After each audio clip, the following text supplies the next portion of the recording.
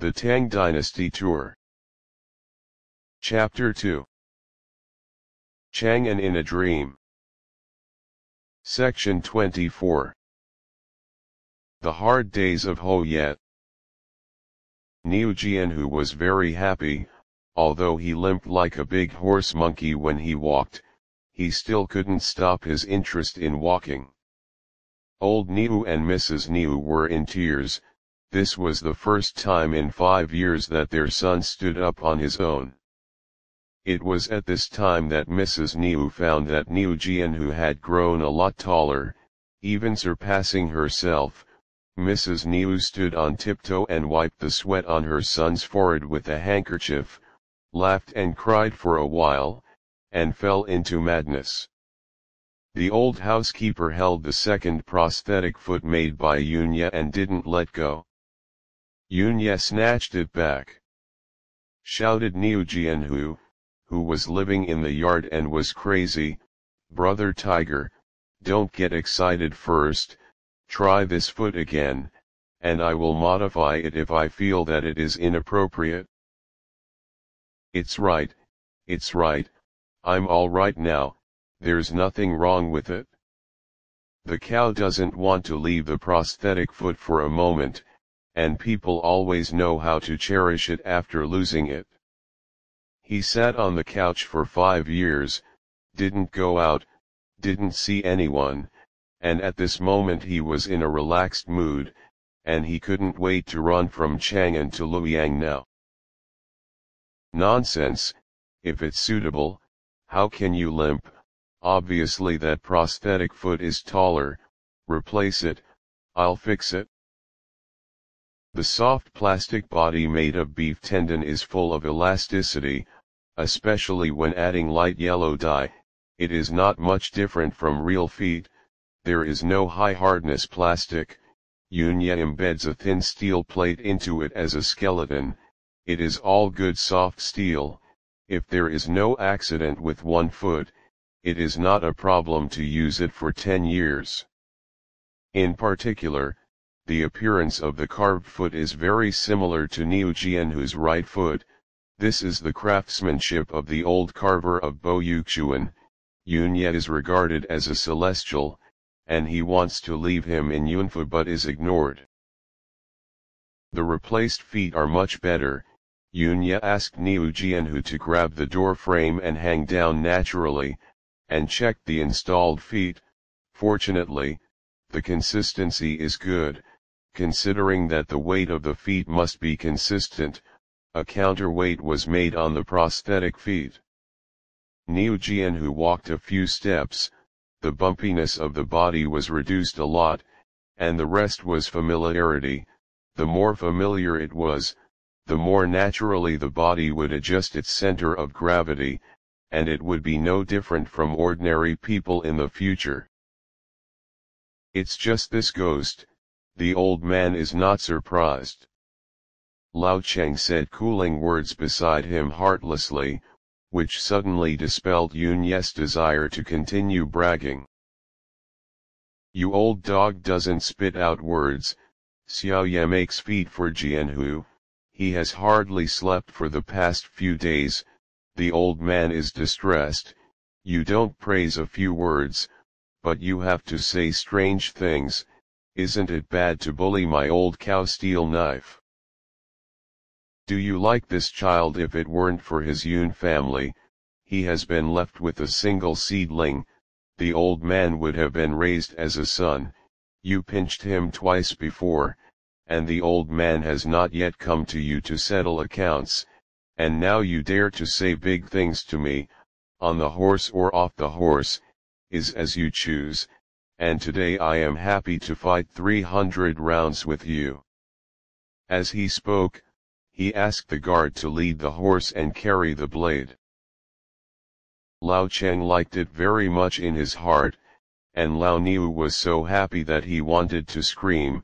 The most common way for the two generals to vent their feelings was to fight, and they came out of the bandits' den. Who dared to expect them to have a civilized way to vent? Ignoring the two martial arts maniacs who were ping-ponging in the martial arts arena, Aunt Niu and Aunt Cheng pulled Yunye to the greenhouse, which was the same as the Yun family. The Niu family has already learned the art, and the table full of meals made Yunye's mouth water, fresh spinach and watery cucumbers, and there is still half a watermelon. Yunye disdained meat, broke half of the cucumber and stuffed it in his mouth to chew, and didn't forget to give half a stick to Chang'an next to him while eating. As for Niu Jianhu, he had already rushed to the yard to practice walking. Your Uncle Chen knows that you have a good mouth, and he specially went to the palace to get it for you, which made His Majesty unhappy.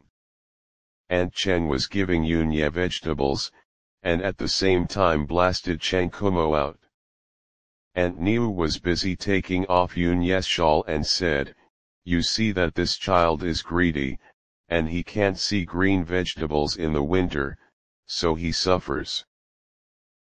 "Xiao Ye, what did you eat in winter when you were with your master?" before Chang'an grabbed another cucumber. "There are all kinds of melons and fruits, oranges, watermelons, bananas, pineapples, grapes, apples, pears, and something called ginseng fruit, which is so unpalatable that I was caught secretly throwing it away.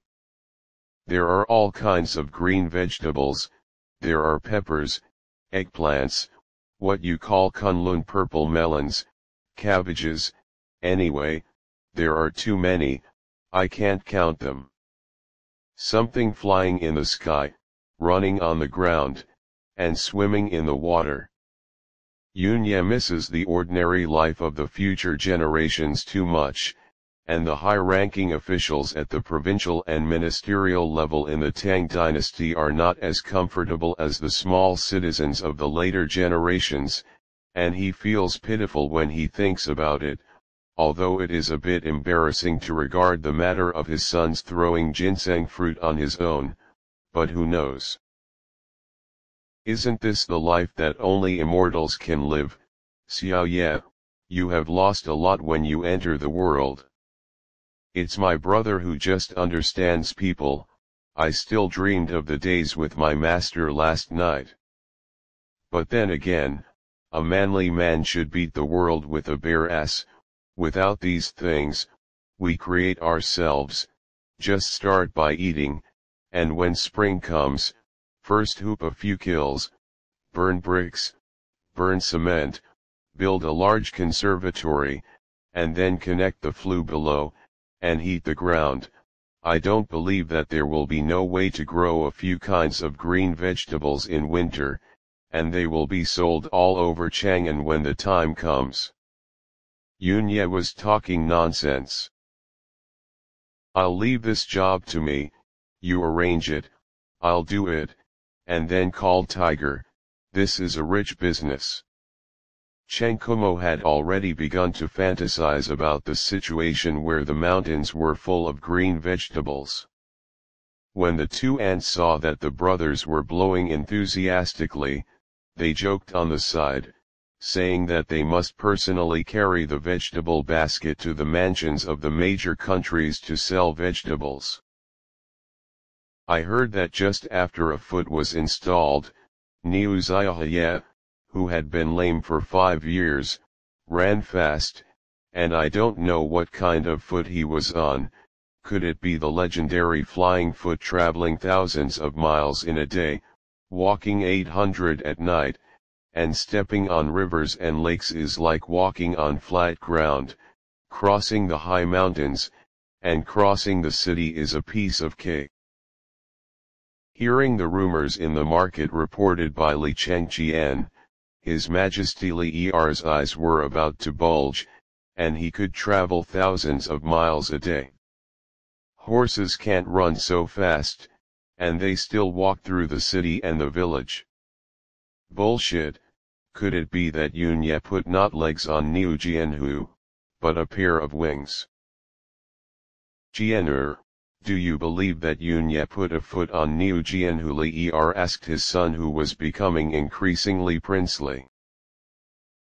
Enlightening the father, with the child's understanding of Yunya, I am afraid that the matter of putting feet on Niu Jianhu is true, but it is a joke that he travels thousands of miles a day. I am afraid that there is something strange in it, and the child is stupid and can't figure out what the truth is. Li Chengqian replied seriously. You can think so. My father is very happy, the son is silent, the strange power is confused. Yunhong may be an extremely smart person, and there are some special ways to make disabled people like ordinary people, but the world is ignorant, and if they can't find the answer, they will speculate randomly, and imagine a fairy-like character out of thin air.